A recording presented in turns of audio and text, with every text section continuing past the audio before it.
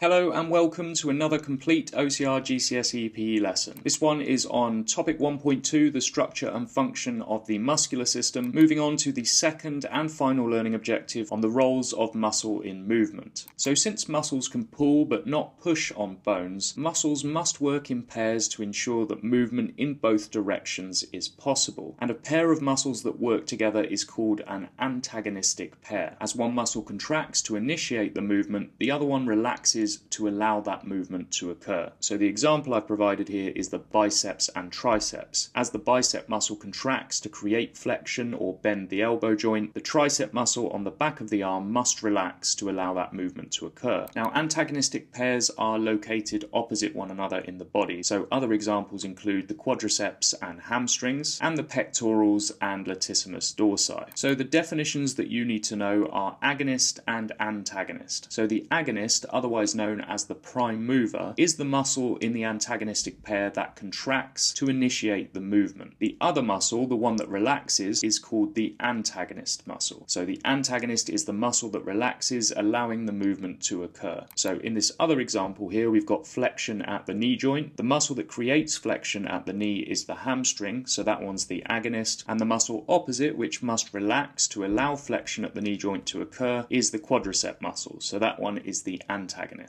Now, the other definition that you need to know is fixator, but in order to explain the role of the fixator muscle, I want to go through the terms origin and insertion first. So muscles are attached to bones at both ends. The origin is the point at which a muscle attaches to a bone that is stable. In other words, it remains stationary or doesn't move when the contraction occurs. The insertion, on the other hand, is the site at which the muscle attaches to a bone that moves. So in the example of a bicep curl, that would be at the elbow joint, specifically the radius bone in the forearm, whereas the origin would be at the shoulder. Now, with this in mind, a fixator muscle is one that stabilizes the origin of the agonist muscle. To put it in context, during a bicep curl, the trapezius muscle stabilizes the origin of the biceps, the scapula, which restricts any unwanted movements at the shoulder joint and ensures that as the bicep muscle contracts, it creates flexion at the elbow and not movements at the shoulder.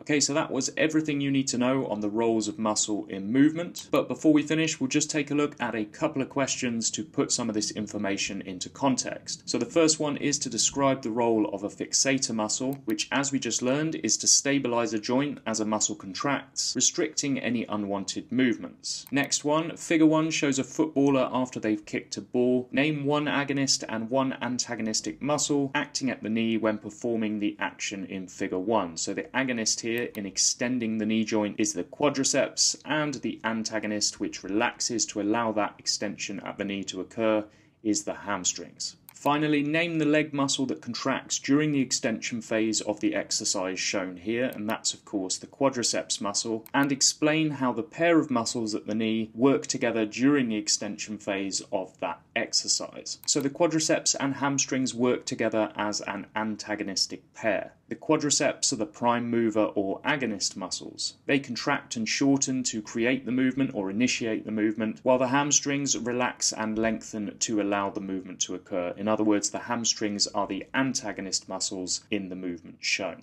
Okay, so that was everything on the second and final learning objective on topic 1.2, the structure and function of the muscular system. Join me next time as we make a start on topic 1.3, movement analysis.